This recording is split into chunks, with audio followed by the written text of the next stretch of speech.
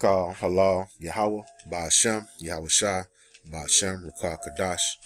Double honors to the apostles and elders of Great Millstone. Peace, blessings, salutations to all the Akyam on the four corners, putting this work in faith and in truth and sincerity. Salutations to all the confused in the faces Akyam across the four corners.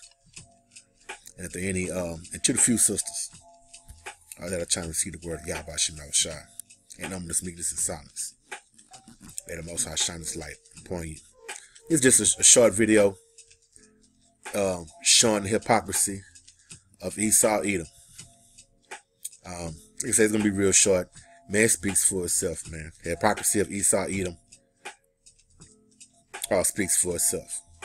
All right. Won't you accompany me to the ball?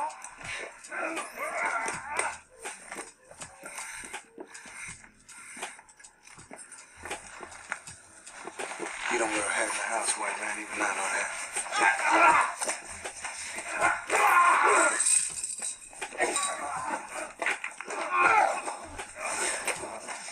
Dr. Schultz, what a rare keep fighting, niggas. And I might add, what a rare keep fighting, niggas. And what a rare keep fighting, niggas. And I might add, and what a rare keep fighting, niggas. Our objective as a league, into all 32 clubs, which was unanimous, is that we want people to be respectful of the national anthem. We want people to stand. That's all personnel, and make sure that they treat this moment in a respectful fashion. That's something. Respect the national anthem. Star Spangled Banner. Written by Francis K. Scott.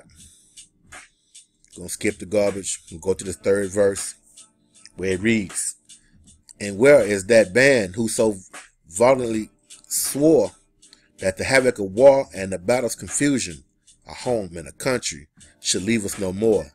Their blood has washed out their footsteps pollution. No refuge could save the hireling and the slave."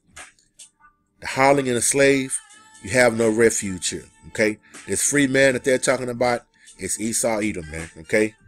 No refuge could save the hireling and the slave, man. You have no refuge, slave. You so-called Negroes, Latin Negroes were here in captivity, man, okay?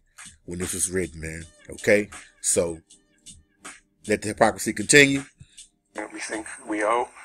We've been very sensitive in making sure that we give players choices, but we do believe that moment is an important moment. There's been incredible engagement with the players on this. We've talked to tens, if not hundreds of players about this over the last year or so to get their input, to understand their positions, and again, to respect those, as I think was stated here.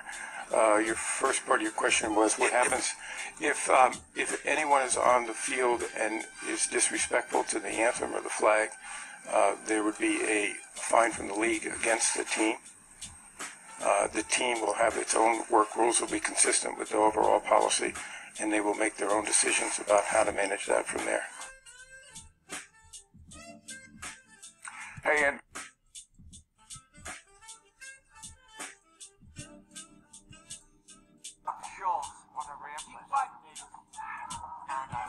Fighting niggas.